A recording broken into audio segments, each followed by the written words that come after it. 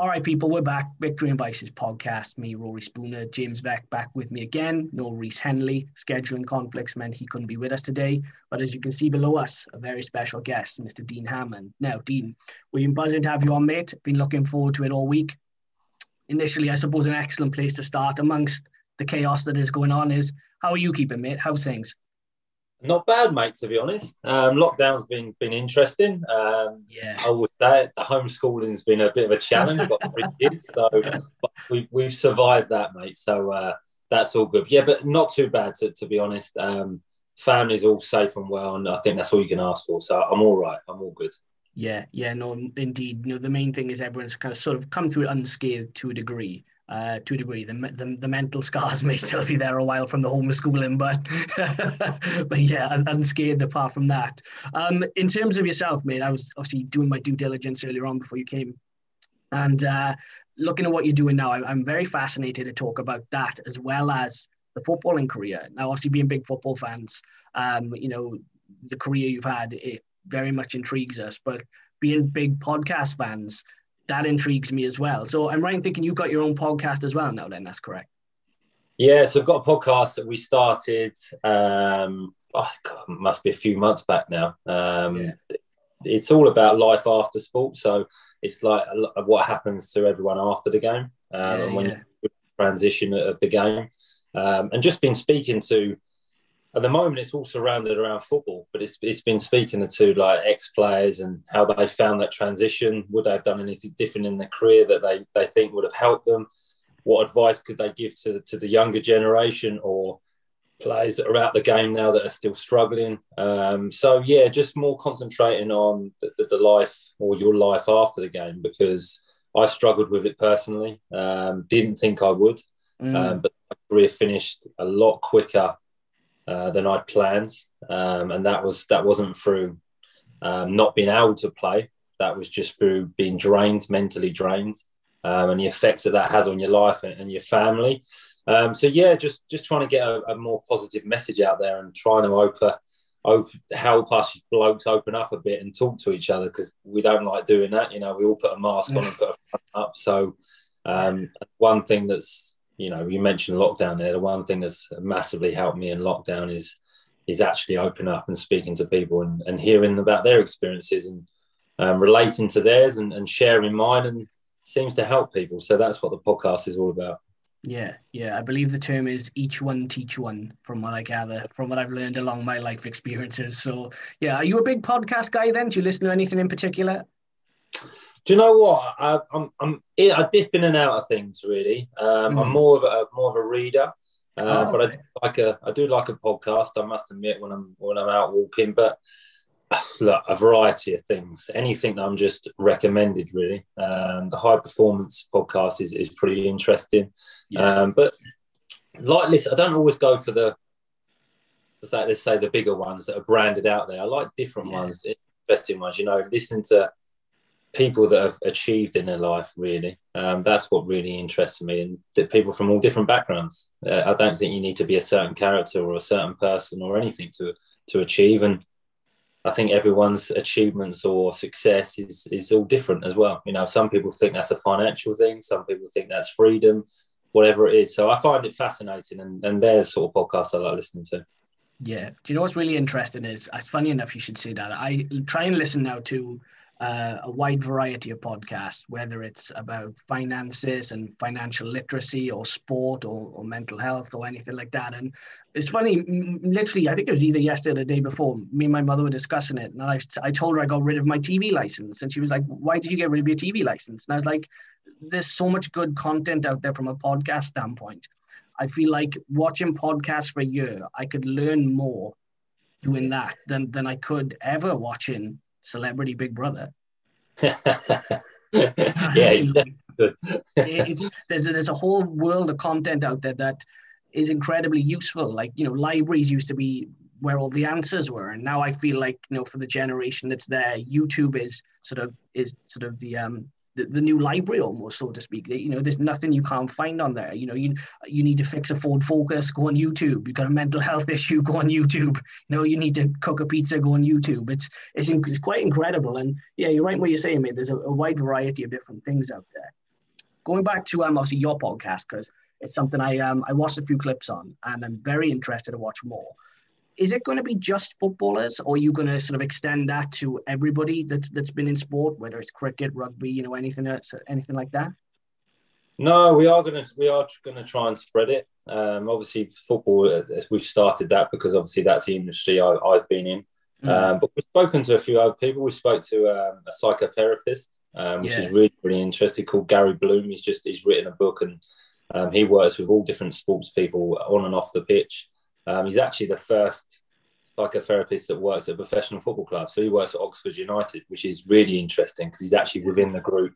He gets access to the players. The manager lets him have full reign, really, with the players, which is very, very unique because that doesn't really usually work within football clubs. We've spoken to some journalists, we've spoken to some authors.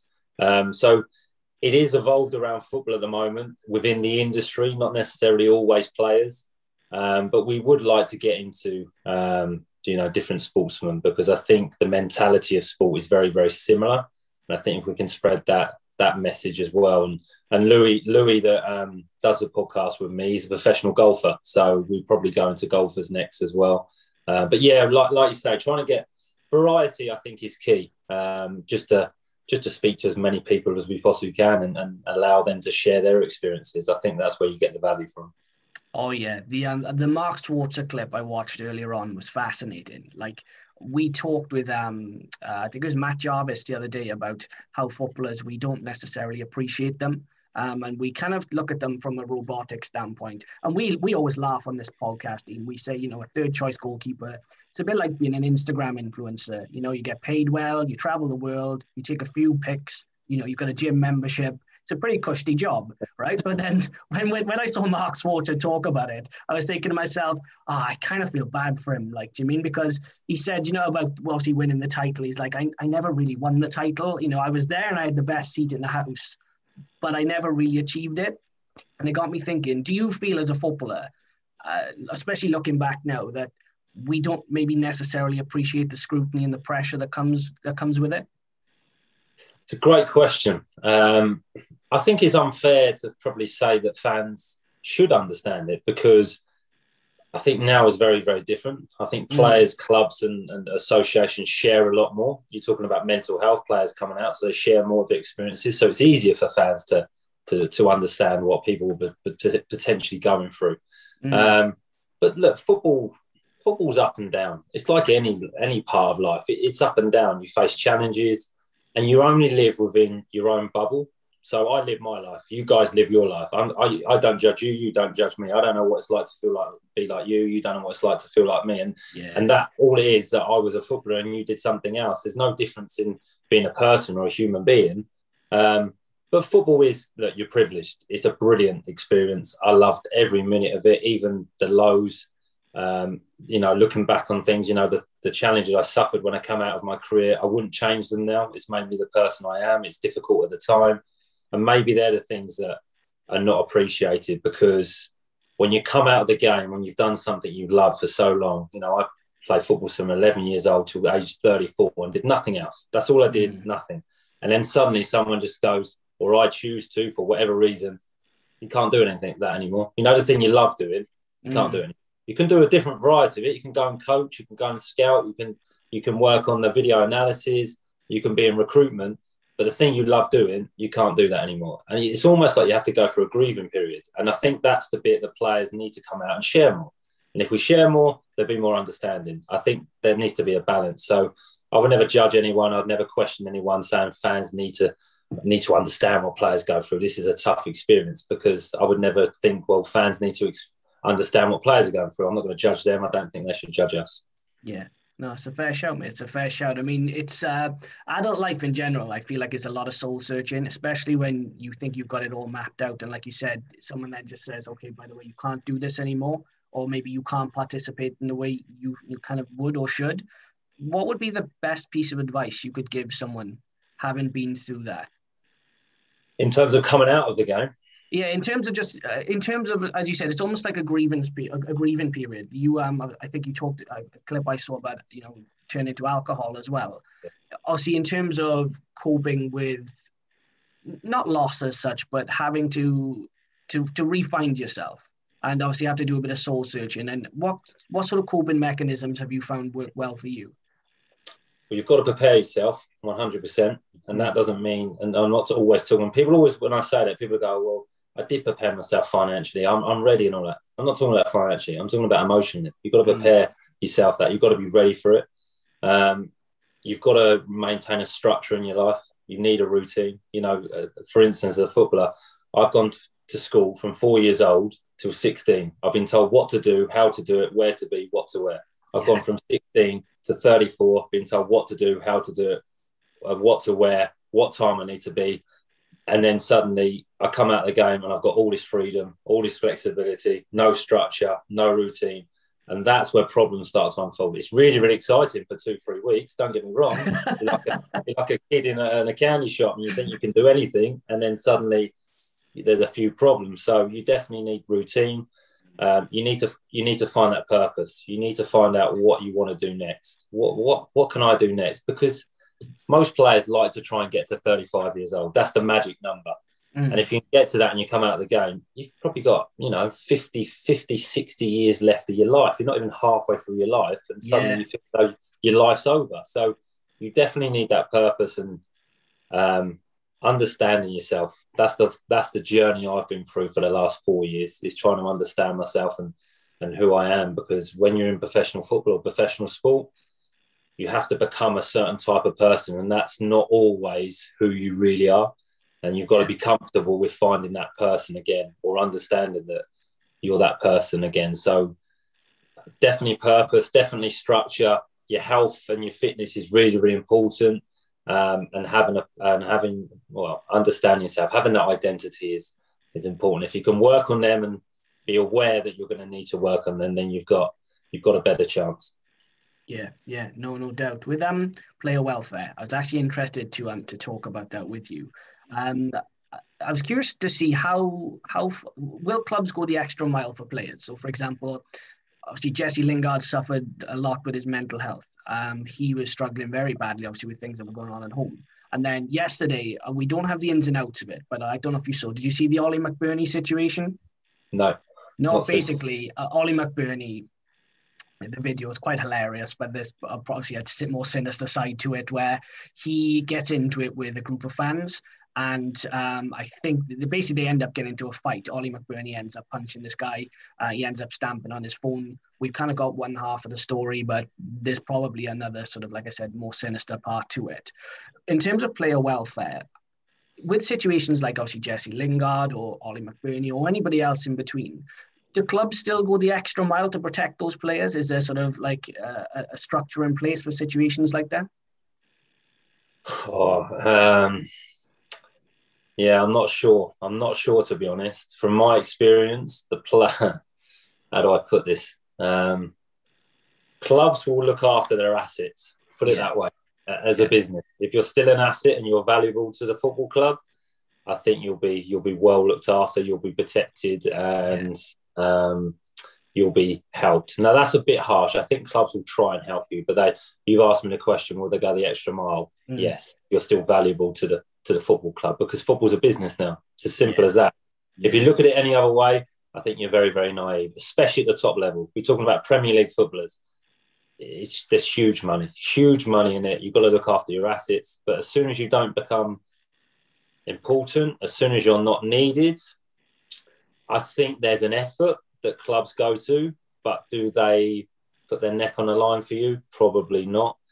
Would they massively help you if they wasn't aware of the problem? There's no structure in place. Let me put it like that. No structure for right. This player is going to leave the football club. This is a structure. This is a routine you need to go through now. We can help you with this. This is this. This is what we need to do for you. So there's more that can be done, definitely. But also, I always like to look to it. There needs to be a balance. Players need to take more responsibility as well. So there needs to be a bit from both, definitely.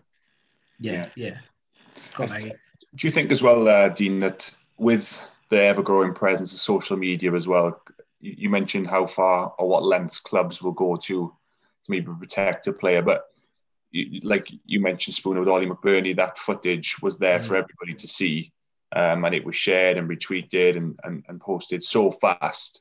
Do you think it kind of forces or puts clubs in a difficult position maybe compared to 10, 20 years ago in terms of protecting players because of the backlash that you can get off of social media as a result then?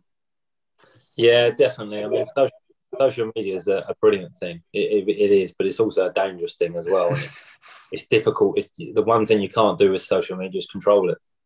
So that's what I mean, where players and clubs there's a balance. Players need to take more responsibility. And like, I'm not judging anyone. We've all been in situations that are not comfortable. I've been in a few myself, but I was a bit younger and there was phones around. So I was all right. So not recorded. So players need to be a little bit more aware, and that comes through education. And could clubs do more? Could clubs advise players a little bit more? Could when we put it this way, when we used to go out as a club, as a team, we would have security with us. So if we went out as a group, as a team, security would be with us, because if there's any trouble, they would just stamp it out straight away. Yeah. If the player's been an idiot, they'd grab him and have a word with him. If there's some fans or anyone's getting a bit silly, it would be stamped out straight away without even you knowing it. So the clubs can do that. That's really, really good. But obviously players are not always going to be involved in a club. They get, 6 to 8 weeks off in the summer. Yeah. They want to enjoy themselves. They want to have a normal life. There's nothing wrong with that at all. We all want to enjoy that. But yeah, you need to just be a little bit aware and just walk away from situations. I think if that situation ever comes up, it's difficult, especially under the influence of alcohol. We've all been there. So, yeah, and as soon as it's on social media, there's nothing you can do. It's out there to the world, and but that's the up and down of social media. So how you control that, I don't know. I think, like anything, it's through education. Can you talk to the players more? Put some, I don't know, structure in place that if this happens, you need to do this. It's difficult, really difficult.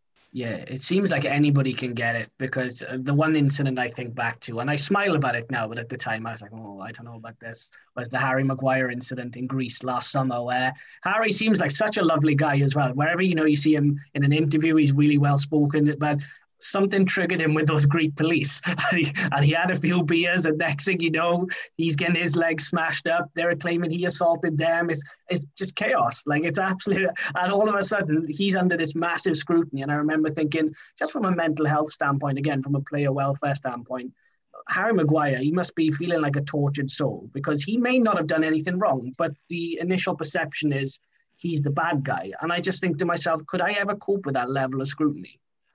I think it's the perception. You don't, even if you've done nothing wrong, you're protecting yourself, you don't get the chance to give your side of the story, really. And even if you do, it's probably not believed. Let's be honest. If we all read the paper or we're looking on social media, go, look, there's another footballer, there's another idiot. But you've got to understand with footballers, this is one thing that, during my career, I was really, really dedicated, really dedicated to my profession. I had to be, to get to the level I got to and the player I was, I had to give everything.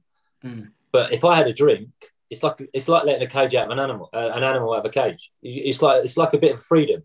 Mm. It's like, all right, I'm out of the cage for 24 hours, and I'm just going to enjoy myself. I'm going to let myself loose. I'm going to have great fun before I get put back in the cage for 6 months. Yeah. So you almost get that. And with players, they just want to enjoy themselves, and obviously there comes a lot of interest when you're out and people want to speak to you, and if you don't react in the right way because you've had a few drinks, or you're with your family, or you're just not in the mood, it can turn into something else, and that's really difficult, and you don't get the full story. So sometimes it is difficult. It is difficult, really difficult. And like I say, players, sometimes it's not their fault, but it is the player's fault sometimes. So there's definitely but it's just that scrutiny, and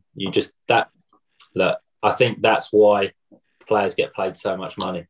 This is what you have to have. It's part of the process of being a footballer. You're going to get paid all this money, but these are the negative parts of it. Are you willing to do it? Yes. Okay, we'll deal with it. Yeah, one of the best ways to learn, I suppose, is to learn from other people's mistakes. So if you may have a teammate that is, an excellent colleague, an excellent friend, and you see them fall, and you think, well, you know what, I can't make that same mistake. And, it's a valuable learning curve. I mean, was there a particular incident as a player where you saw a fellow teammate sort of get into trouble and you remember thinking, oh, I better learn from that? Was there one that maybe stood out for you sort of growing up? No, not really, to be honest. Nothing that it wasn't really in my personality anyway to be like that. I was always the fun guy. I was always the idiot when I was out, but I was always the fun guy. I'd never get in trouble or anything like that. So I never really saw anything that changed my thinking along that way. You'd hear things, and there was certain things that happened. There's obviously I wasn't there at the time, so it's hard for me to judge. But at Southampton, Lee Barnard obviously got in a little bit of trouble. But that wasn't his fault. He got attacked and he was protecting himself. And obviously then the papers write a certain story, don't they? So no, nothing that really happened or I saw that changed my thinking. I think that was just my personality. I didn't drink much if I went out, but if I was going out, I was going to have fun, put it that way. And enjoy myself and then put myself back in the cage and train hard for another 3 or 4 months. I'm fascinated by stuff like that because me and Becky live quote unquote regular lives. So I can't imagine what it's like to have that perception that you're immediately cocky, you're immediately arrogant. The lie is always more entertaining than the truth. The perception of you, the scrutiny. I find it fascinating. It's just such an incredible insight to actually sit down and speak with you and just gain some sort of information on it. But the scrutiny level, I wanted to talk obviously because you were a loans manager as well. Sorry, mate, from like that. Yeah. Now that title in itself, we spoke with a few players about going out on loan, and also young players now in the scrutiny that they're under. How does that work? Because it's the first time I've actually heard of the job title itself. What is a loans manager? It's a brilliant role. To start with, absolutely loved it, and probably helped me. During that transition, to be honest, when I went back to Leicester. So the loans manager role is what it is. You look after players that go out on loan. So, for instance, I had Harvey Barnes. When Harvey Barnes went on loan to West Brom, so I would go and watch Harvey play. Occasionally, I might watch him train. I would speak to the opponent. I would speak to his manager at West Brom. I would get his clips. So I'd go through the game with him. I'd clip up some games, some positives, some negatives, some things he could work on.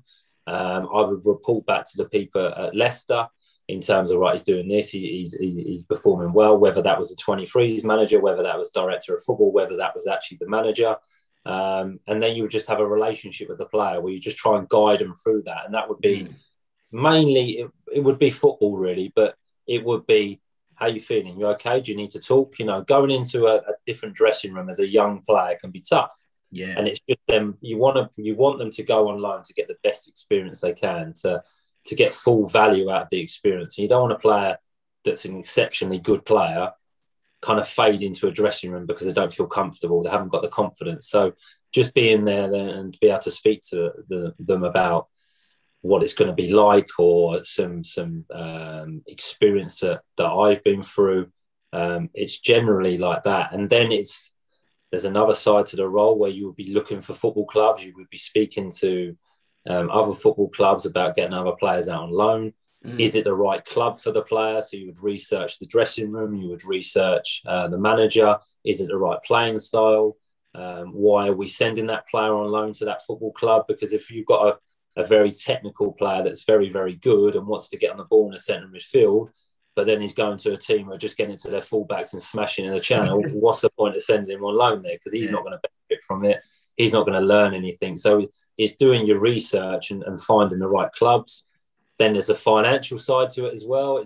There's so many hurdles that you have to jump through, because, if you're getting a player from the Premier League that's on good money and then wants to go to a League One club, a Championship club, they're not going to be able to afford his wages. But then the Premier League club's going to go, well, why am I going to lend you my player for free?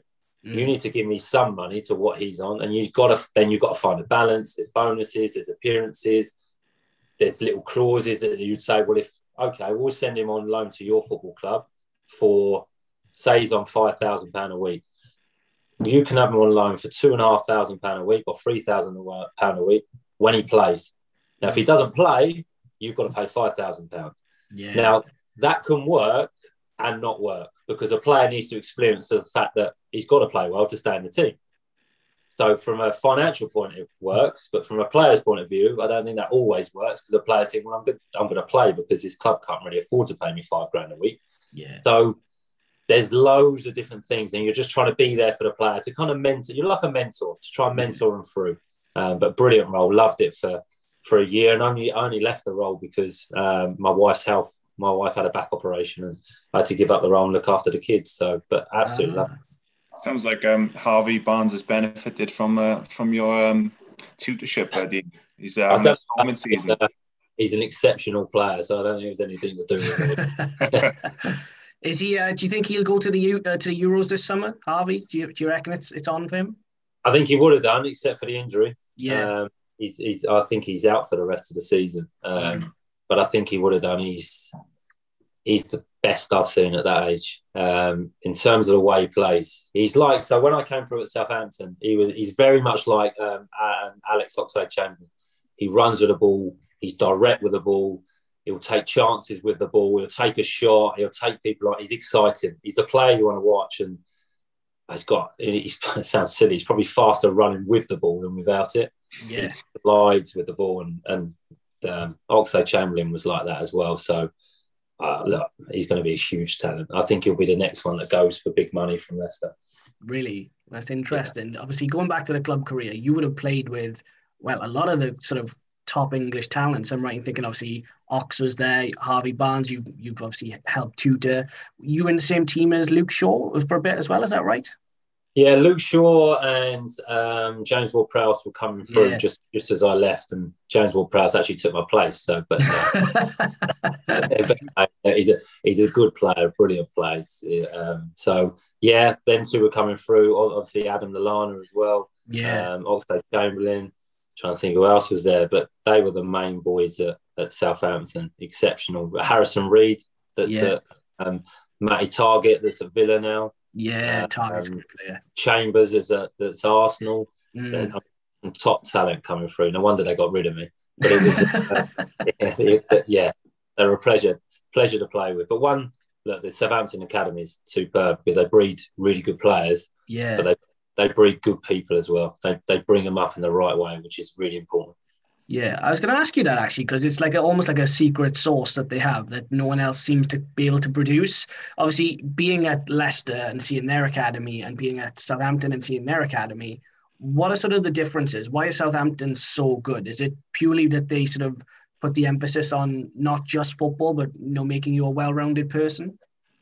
Yes, I think that definitely helps. I think the area of Hampshire is a good footballing area. They're the biggest club there, obviously. Well, I'm not sure Portsmouth fans would say that, but it's the biggest club there. And the coaches are fantastic. They really are. And they bring them up to play the Southampton way, they used to say, but there's a pathway. That's the important thing. So you attract more players. It convinces a parent to allow their boy to go to Southampton because you've got a pathway of getting into the first team. Is there that pathway for Man City, Chelsea, Tottenham, Arsenal? I don't think there is. So going to a club like Southampton, you're going to get your opportunity, and that's what they do within the football club. There's a pathway, there's a philosophy. So the first team manager has to be willing to put younger players in, otherwise the academy doesn't work. There's no point having all these good players and they never get a chance. So it filters down. There's a good funnel, put it that way. Yeah. Southampton are a very interesting club. We use the term a stepping stone club. Like, for example, I look at Leicester as well. Leicester will come on to in a moment. A fantastic place to go and sort of learn your trade and play with a little bit of pressure. So you haven't got the same pressure as other clubs and the same expectations, but at the same time, there's enough there to sort of push you. Does that make sense?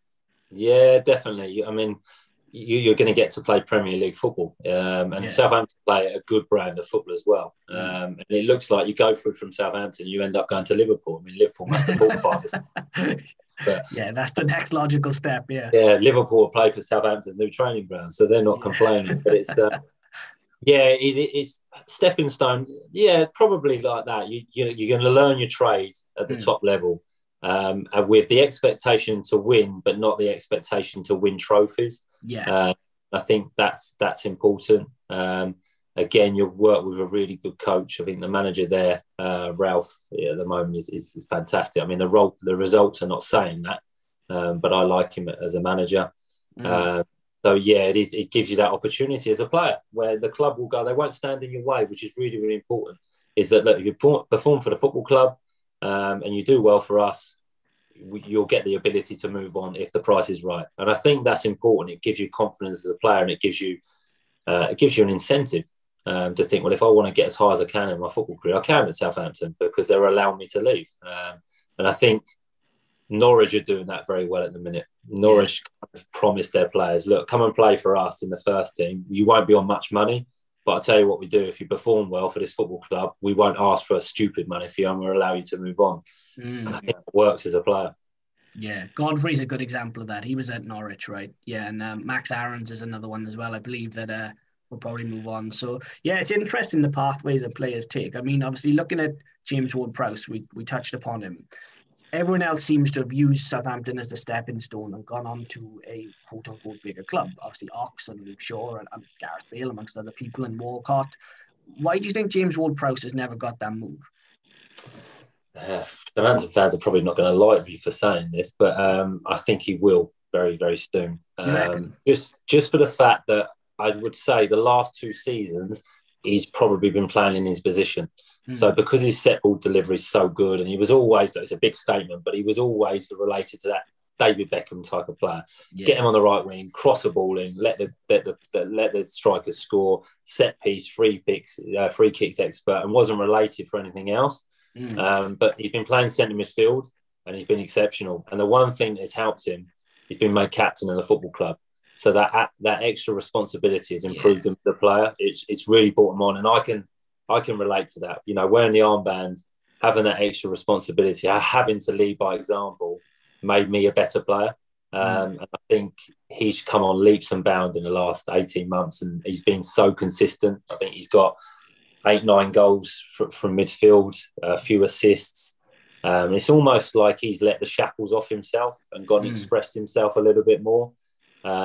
So I think he will be the next one to go. When that will be, I'm not sure, but he's taken longer than the other boys to find his feet. Put it that way.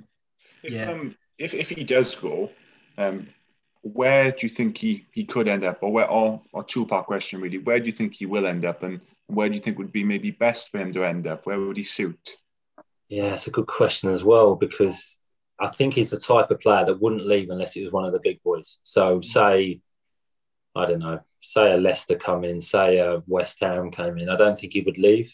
I don't think he would only leave for someone like a Liverpool, a Manchester United. But is he going to get them clubs? I'm not sure. I mean, he'd be ideal for Arsenal. You know, I think he'd fit in that centre midfield role in Arsenal brilliantly. I think they need a player like him. I think he would suit Liverpool. I think he would do well in Liverpool. You know, if Wanyama what's the player's name? Wijnaldum. Yeah, Wijnaldum. If he leaves, he goes to Barcelona. I think James Ward-Prowse would fit in there nicely. So whether they will see that or not, I don't know. But I think he would only leave for one of the big boys.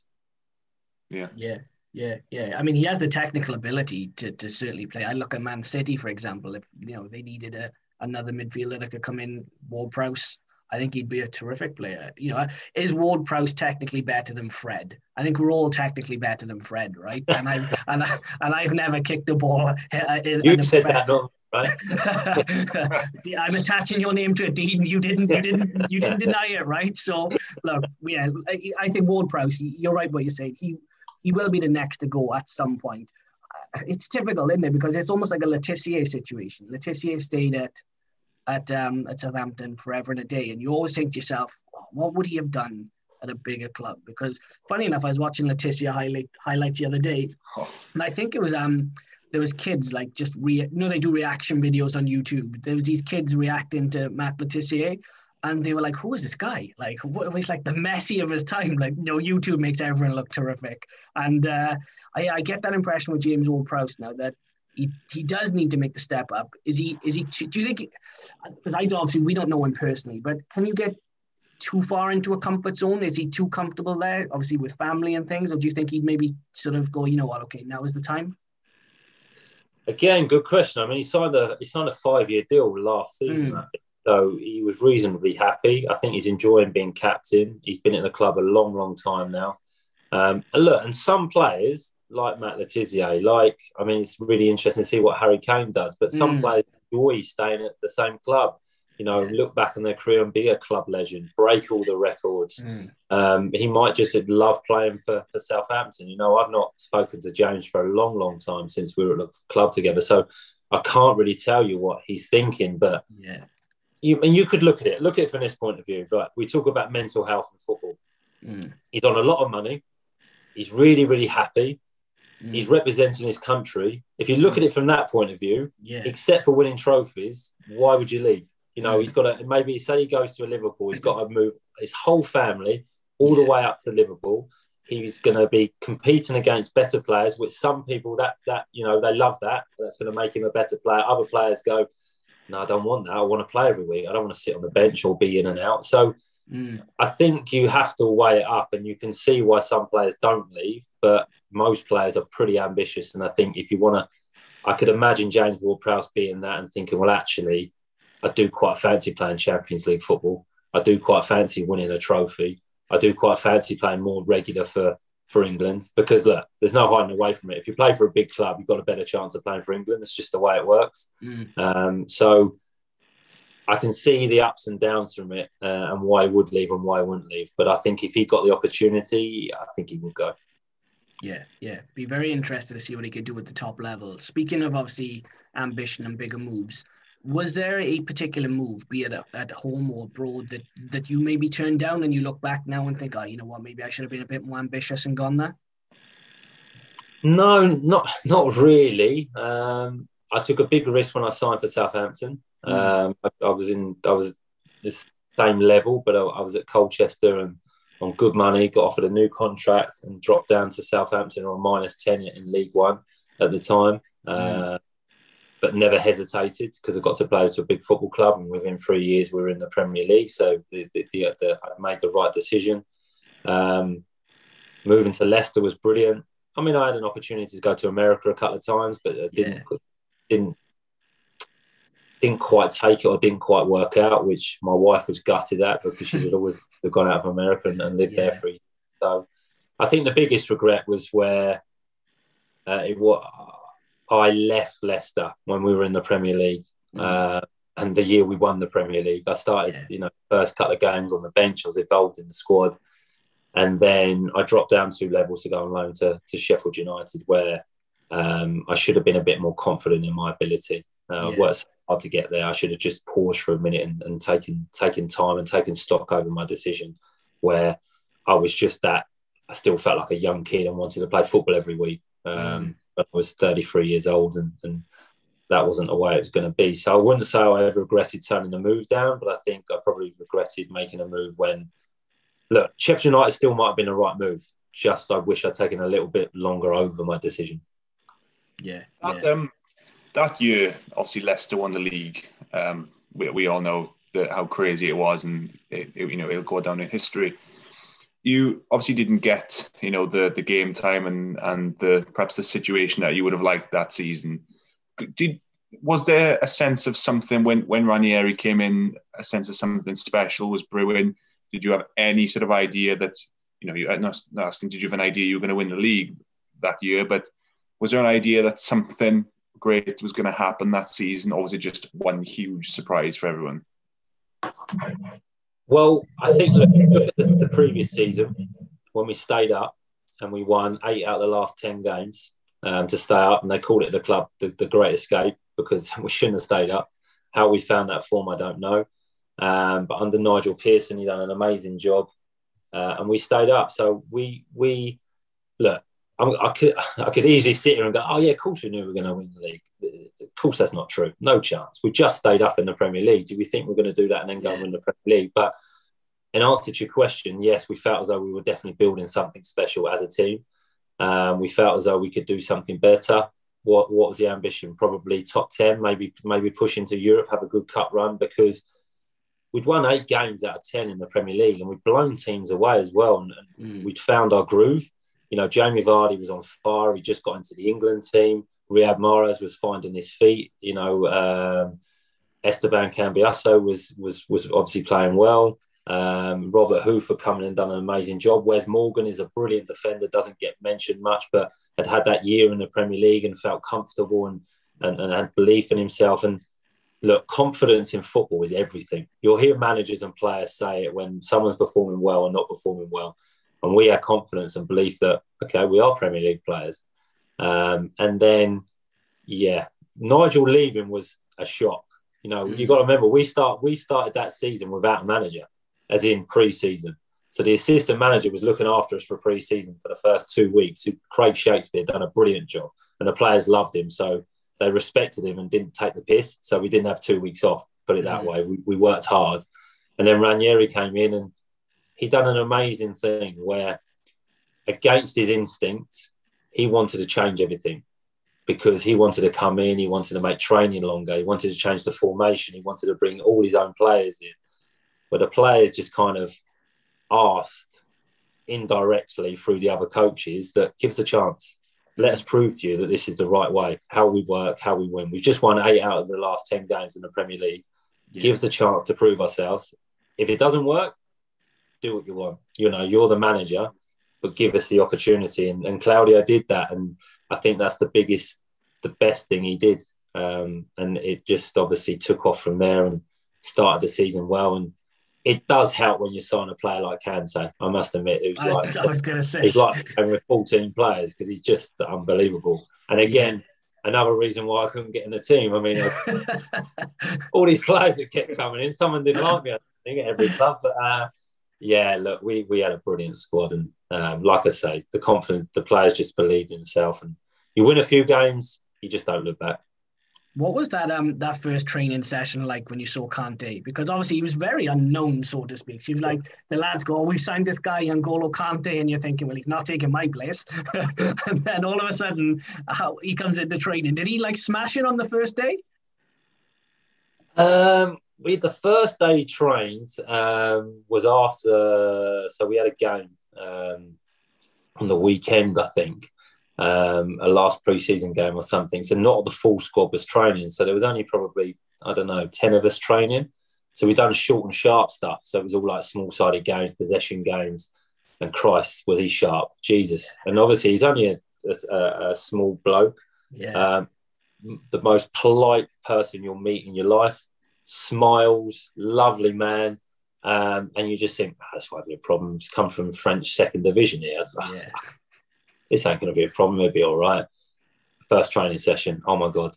Just nicking the ball off people so quick and then running with the ball. I was like, who's this kid? Like, seriously, you like go to shoot, he'd block a shot and brilliant. He'd tackle you, knock you over, he'd pick you back up, say sorry. You're like, oh my God, I can't even get angry with you. You're so nice. It's like, he was just brilliant and very, very good on the ball. And you knew straight away. And I thought, oh my God, I might be in a little bit of trouble here. And the first game he actually played left wing. We played a Carling Cup game or whatever it's called, a League Cup or whatever it's called. Yeah. And he played left. We played away at Bury and he played left wing and absolutely ripped it up. And he's like playing left wing because he's just quick and sharp. But then he made his real impact when he came on against Aston Villa. I think the fourth game in. The team were 2-0 down. We ended up winning 3-2. And I think he played every minute from there. Yeah, he's something else. I watched him in the Real Madrid game the other night when he nicked the ball. And I think he gave it to Pulisic for the Mount goal. And I just remember thinking he had no right to win that ball. Like he just came out of nowhere. Like even if you blinked, you'd have missed him. Like he is that quick and he's phenomenal. Would you say he is the biggest success story from that Leicester team? I know it's difficult because obviously Vardy is an icon in his own right. And obviously Mahrez now in the Champions League final as well. But did you ever anticipate seeing those two, Mahrez and Kante, against each other in the Champions League final? Probably not, because you don't look that far ahead. Yeah. But Mahrez was something special. Oh my God! You know, talking about making an impact. He came in. Couldn't speak a word of English. He is thin. He is stick thin. He's honestly, there's nothing to him. But Christ, is he strong on the ball. And again, you know, he made a huge impact, but he's a brilliant player. James Vardy, the most effective player ever, because he's just so good at what he does. Quick, aggressive, brilliant finisher. Yeah. Great guy. crazy, but he's a great guy. And Kante, obviously, you look at Kante's record. He came to Leicester, he won the Premier League. He went to Chelsea, won the Premier League. The next season, he won the World Cup. Yeah, and now he won. Then he won the. Did he then won the Europa Cup with Chelsea, and now he might win the Champions League this year? I mean, it's an incredible story. So I couldn't pick between them three because I mean they've had huge impacts. Just brilliant. And again, it's a simple trait. It's a really, if you look at the best people and the best players, they're all good people. Them three blokes, brilliant. Will do anything for you. Nice, polite, give you the time of day, happy, grateful. There's got to be something to that. There's got to be something to that, and just brilliant people again. Yeah, humility. It's an unbelievable level of recruitment, isn't it? Yeah. Because to get one of those would be, you'd say, what brilliant recruitment. Two, but to get those three, within such a short space of time is almost unheard of. That hardly happens, does it really? And especially to dig them from out of left field as well. You mentioned the French second division. People don't tend to pluck an awful lot of world-class talent from that league, do they? No, they're not someone who's going to win the World Cup. No, it's. But Leicester have been doing it for years, really. If you look at their recruitment, so you'd say Mahrez, you'd think Anthony Knockaert before that, Mahrez, Jamie Vardy, Kante, Harry Maguire. You look at, they bought him for 19 million and sold him for 85 million. It's crazy. Ben Chilwell's come through the academy. What's his name? Suanchai, who's playing centre. Oh yes, yeah. Boy, paid nothing for him. Fofana, but again, quality. 20 million they paid for him in this day and age is nothing. It's pocket change. And these Kasper Schmeichel, they signed him years ago. What a servant. Wes Morgan, Robert Hoof came in when we were struggling to stay in the Premier League. Came in, made a huge difference. Next year we won the Premier League. These signings are people that they don't see, but the recruitment, they obviously see something, whether they do it on statistics, whether they do it on just someone's got a really good eye for a player, whether they do it on personality. I don't know. Danny Simpson, Danny Simpson came into the football club and left QPR. No one wanted him. A year later, he's winning the Premier League. So the recruitment of the football club is good. And what they get, and there's one thing, they recruit well as a group. So they don't go for individuals. They work out, will they fit in the group? How will they fit in the group? Look, another player, Ndidi. I mean, Ndidi is unbelievable. What they paid. Tillemans they paid nothing for. Got them on loan. So they fit them into the group. And that's why Leicester do so well. And that comes from the very top. I mean, the owners are unbelievable as people.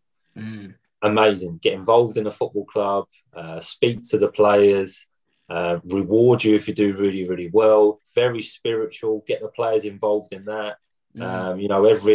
Every season, at the beginning of the season, the monks come over and they do a ceremony and they bless the players. They bless the stadium and everything. They bless the training ground. And there's something in that. Look how well Leicester are doing. So you can believe what you believe, but there's just an unbelievable culture at Leicester. I know I've gone off track there, but that comes through the recruitment system as well. Whoever's doing that is probably getting paid a lot of money. Yeah, they always seem to they'll sell one player when they're a brilliant player, and then just find a replacement for cheaper. It almost seems. They sold Chilwell. Is it Castagna that they've brought in? Yeah. You said Kante, then Ndidi. It's just there's something special going on there, isn't it? And then obviously you've got Brendan Rodgers as well, who's an unbelievable manager also. Well, what they do, they plan ahead. So if you think about it, they're probably looking at a player going, Christ, he's playing well here. We're probably going to lose him. Or we can plan to lose him. So a player will come in probably a season before they'll play. And from a fan's point of view, I think, why have we spent 20 million on this player? He's not going to come in and play. Like, he's not even playing. He's playing in the 23s. What's the point? And then they'll sell a player from the first team. That player will come in and be a regular player. So they almost evolve them in the football club, get them understanding of the football club, how it's going to play, work with them on the training ground. They come in, they're ready-made.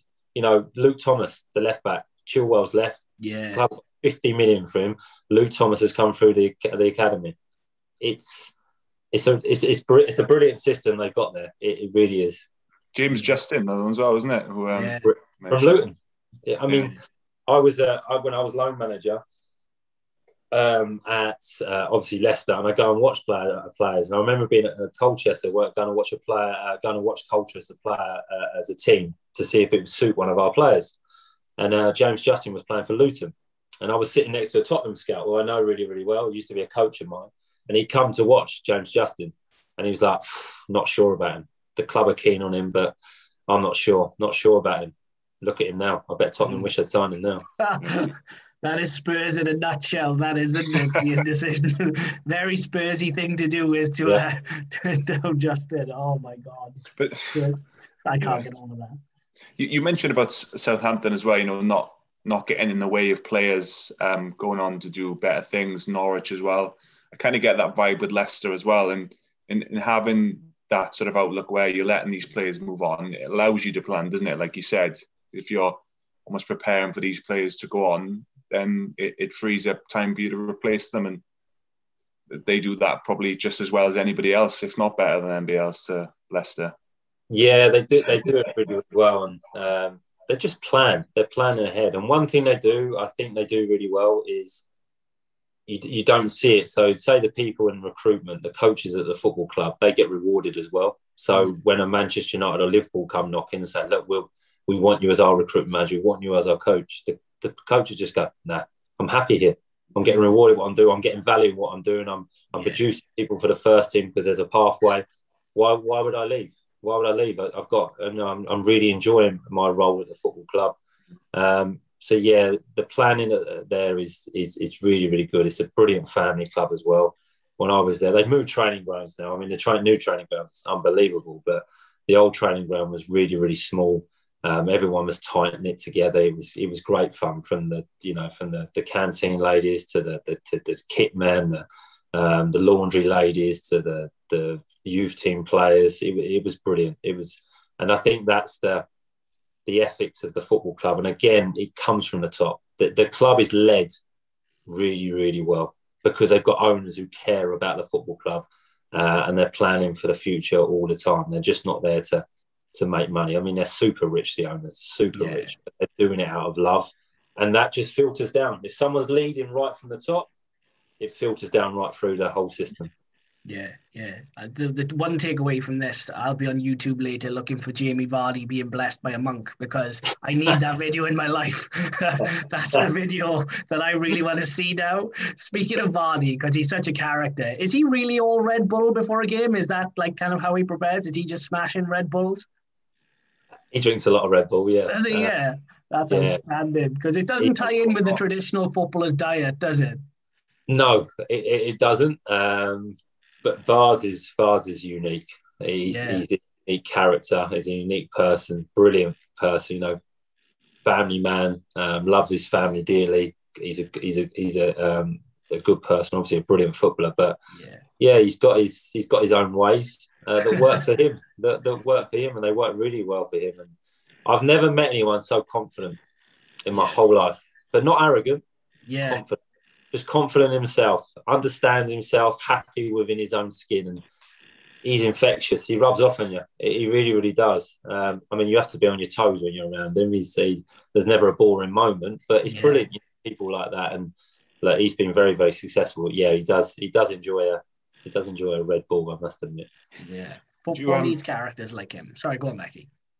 No, I was just going to say with Jamie Vardy, do you think there's sort of the window of him maybe going to another club as being and gone now? Or do you think there's maybe still an opportunity? Because was it Arsenal? He was quite close to at one point, before. But you know, he's Leicester now through and through, really, isn't he? So I wonder if the chance has gone for him. He might not want to leave now, but do you think there's any opportunity he could go? No, I don't think he'll leave, and I think that was down to him. I don't think he wanted to leave. I think he's so grateful for the opportunity he got from Leicester, because you've got to remember when he went there in his first season in the Championship, it didn't really work out for him. It was only the second season in the Championship where he done really, really well with David Nugent up front. Yeah. And that built his career, and the club were very loyal to him and stood by him, and rightly so, because obviously he's a brilliant player. But yeah, I believe he turned, I don't know the ins and outs of it, but I believe he turned down Arsenal, like you say, and I can't ever see him leaving Leicester. I know he loves the football club. He's loved there as well. That's a major thing. He's a club legend. Look, he's won the Premier League. He's got to a Champions League quarter-final. They're still a top 4 team. They're going to be in the FA Cup final. He's got a chance of winning the FA Cup. He's played for his country. He doesn't want to play for his country anymore. He's done everything in his career. So, no, I don't think he will leave. And he's still a brilliant player. He's still so effective. And how long you can keep playing? Again, he's unique. He'll keep playing for many years because he looks like he's getting quicker, to be honest. But most of the round, he's brilliant. Yeah. Out of curiosity, obviously his story now, I'd like to think will be made into a movie at some point. Who plays Dean Hammond in that movie? Oh, what a question! I ain't got an answer for that. Maybe like a Mark Wahlberg, a Brad Pitt. Do you have anyone in mind? Do you think? Someone with big teeth, probably. I don't We get Luis Suarez in. Have you heard he's into acting now? Yeah. I'll have to have a think about that. I probably won't get into the movie, but yeah. But you can always play yourself, but like it'd be nice then if Jamie comes up to you and says, Dino, look, they're doing a movie about me. Who do you want to play you? And you're like, well, we talking about? Do you know about? what? I'd do that. Play myself. That'd be good. That'd be a good afternoon's work, I think. Yeah, it wouldn't be bad, would it? Nice little paid gig for you as well, the Jamie Vardy movie. Everyone else has actors, like Kante will be Denzel Washington and be himself showing up. That would be class. I'd watch that film. Start to finish, I would watch it. Only to see Dean, not for Vardy. I know his story. See how acting skills are, yeah. No, I think that will happen. I've got this weird feeling a Jamie Vardy movie is going to happen at some point. So obviously when it comes out, we'll keep an eye out for you, Dino. But we've got a question for you, mate, from a massive Saints fan, my mate Joe. It's in 2 parts, actually. One is part Leicester, the other is part Southampton. So the initial Leicester part, he wanted to get your opinion. Why do you think Leicester have started to lose their form this season? What is the sort of the reason for the drop-off, do you think? Hard question, really, because it happened last year as well. I don't think they'll drop off. Look, that's a bold statement. They've got some really hard fixtures. What they got? United, Spurs, is it? Yeah, so they've got a tough run in. I don't know. I really, really don't know. I'm not answering the question. It happened last year for whatever reason. I think coming back from lockdown didn't really help them, and they couldn't get back into their flow. But I think they'll do it this year. I think they'll hang in there and stay in the top 4. It's going to be tight because I think Liverpool will win all their last games. But I don't know why it's dropped off. It won't be anything to do with through lack of preparation or lack of desire or inexperience because they've been in this position before. The manager's top class. The club is set to achieve. Has the FA Cup been a distraction? I don't think so. So I think their form has dipped a little bit. There's been a lot of injuries this season for them. Yeah. I think that's been a major thing where it's disrupted the team maybe, and Brendan's had to change shape when he's not wanted to, when he's had to play a back 3 when he actually wants to play a back 4 or vice versa. So I think they'll be okay this year. I think they've got that experience from last year and they'll hang in there. But I'm not sure why they've lost.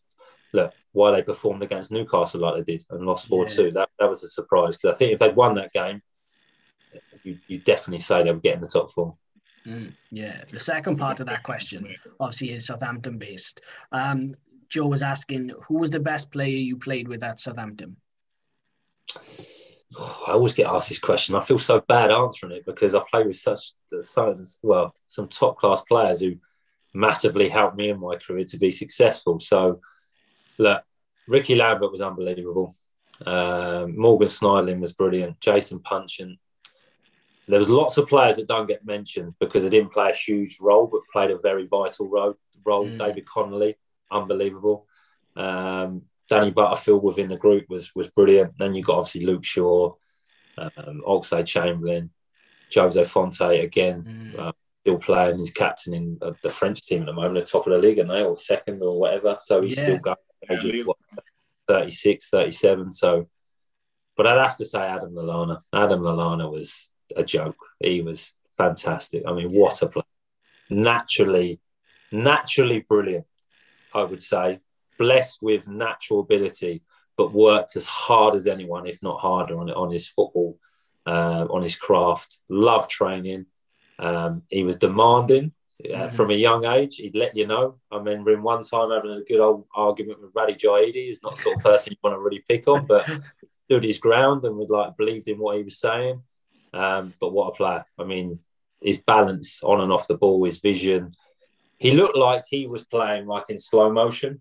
You know, when he could slow the game down. He knew where everyone was. His awareness was good, and just kept improving as a player. Unfortunately, he's had a few injuries, I think he would have had a more consistent Liverpool career if he hadn't have had the injuries. But Adam Lallana was brilliant. Yeah, good shout. Very good shout, mate. Becky, I believe we have our 1 to 11 now. Is that correct? We do, and I think this is probably going to be quite a good 1 to 11. This might be the tastiest 1 to 11 we've had yet. Yeah. Before I get into 1 to 11, Dean, we do tend to ask most players this as well, and especially when you've played in midfield, is there a standout sort of best player you've played against? I'm assuming you probably say in the Premier League. Anyone you've just thought, wow, that was just a complete different level? Well, except for training against Kante every day, which was enjoyable. But look, lots of players stand out, and I played against some top players that I was lucky to play against, and very grateful I did. But I'd say one player that gave me the hardest afternoon or the hardest match in his prime, Ozil. We played Arsenal at home. Interesting. Jesus Christ. Honestly, he was... I don't know if it was just that game he was on it, but he was unbelievable. He was just like, again, I mentioned about Adam Lallana. He just looked like he slowed the game down. Like he was playing the Matrix. He just slowed everything down. He took you into areas where you didn't want to go. The way he received the ball, you couldn't get it off him. His movement was brilliant. His timing of his movement, yeah, unbelievable. I came off that pit. We drew 1-1, luckily. I'm not sure how we did, but I was, excuse my French, I was fucked, basically. And Ozil was class, and not the type of player I'd like to play against every week. Yeah. Did you understand the criticism of him? Sorry, Becky, just because obviously Ozil come under heavy scrutiny, and it did not end well at Arsenal. Did you understand the criticism?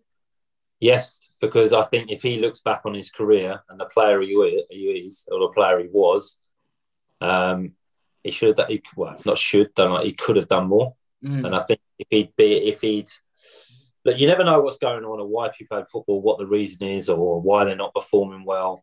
Again, mental health you're talking about, there could be all sorts of demons going on in his head, and his confidence could be really low. There could be stuff off the pitch we don't know about. But he was on his day, he's unbelievable. And I think he just could have got more out of himself if he's just running around a little bit more.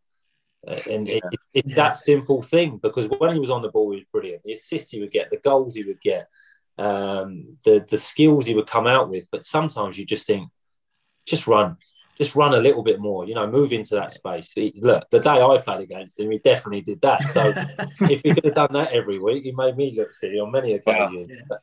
I think he could have got a little bit more out of himself, yeah. Those few years at Madrid and the first couple of years at Arsenal, he was unplayable, wasn't he? I think that period, I think Arsenal fans thought, what if we signed you? He's going to absolutely turn us around. But for whatever reason, like you say, it didn't quite materialise on from that. You're 1 to 11 then, Dean. You can pick whatever formation you like. You can put whatever manager you like. You can be in the team if you like. That's totally up to you. But I got a feeling this is going to be, like you say, Spoon, quite a decent one. This will be tasty. I've got to pick a manager as well, did you say? Yeah, I mean, well, you don't have to. No, managerless. I'll manage the team. How about that? I don't think All right, yeah. I'll note that down. It'd be easy to manage him as well. Look, again, look, and there's lots of players I play with, and I'm going to miss a load out, but I go Kasper Schmeichel in goal. Yeah, brilliant goalkeeper, good guy as well, a winner, pure winner. Whether he's in training, in games, he was top class. He really, really was. Left back, I'd have to go Wayne Bridge. So I played with Wayne Bridge at Brighton on loan. He was brilliant. Honestly, one of the fittest guys you'll ever meet in your life, but always looked knackered. But he'd be up and down that wing for 90 minutes at the same pace, man of the match every week. But he'd look knackered after 2 minutes, and you're thinking, Bridget, you all right, mate? But then you just go and take 4 players on and just whip across him. But I suppose that's just the way he played. But he was brilliant, nice guy as well. I remember, he's just a top bloke. And then Jose Fonte, I'd say, centre half, was class. Really, really good. A winner. You know, he saw the ambition of the club. He dropped down from the Championship to sign for Southampton in League One, and then went all the way through to take him into Europe. So what a player. I always find this difficult, this one, because I played the other centre half, obviously Robert Hoof, Wes Morgan, Matty Upson I played with, who was class. Gordon Greer was good as well. It's a tough one, a really tough one. But I'd have to, just because I have to put him in. I always want to put Matty Upson in, but I have to go Wes Morgan. I mean, he's won the Premier League. He was a captain at Leicester. I have to put Wes in. Brilliant player, really, really was. And right back's always an interesting one. Who would I put a right back? That's going to sound bad. I played with some really, really, really good right backs, but they're all very similar. If that makes sense. Yeah. I'd have to go. I tell you what, I'd have to go Bruno at Brighton. Oh, okay. Brilliant player. Came into England towards the end of his career, actually, under Gus Poyet. But good player, attacking player. So this is an attacking team, very attacking team. Riyad Mahrez. I'll go 4-4-2. Riyad Mahrez on the right wing. Yeah. Got to put Riyad Mahrez there. Got to put Adam Lallana in the left wing. Them two are pretty simple. Again, missing players out, but we'll go with them two. Then to midfield, well, Kante's a must, isn't he? You've had some serious midfield competition, haven't you? I've had no Kante. Someone don't like me up above, mate. It's giving me all sorts. But so Kante centre mid, I'd have to say, and then alongside him. But again, I'm missing some players out. Danny Drinkwater was brilliant. Morgan Schneiderlin was brilliant. Jack Cork was good. Stephen Davis at Southampton was good. James Ward-Prowse. But I've got to put Esteban Cambiasso in. I have to put him in. I mean, what a player. That season that I had with him at Leicester, I learned so much off him. So much. And he played the best no-look switch of play you've ever seen in your life. You couldn't even know he was going to hit it. So the ball would come back to him with his left foot, and he'd from this angle on the left foot, he'd smash the ball out there, about a 50-yard ball, and you'd look at it and gone, why the fuck has he played that? There's no one out there.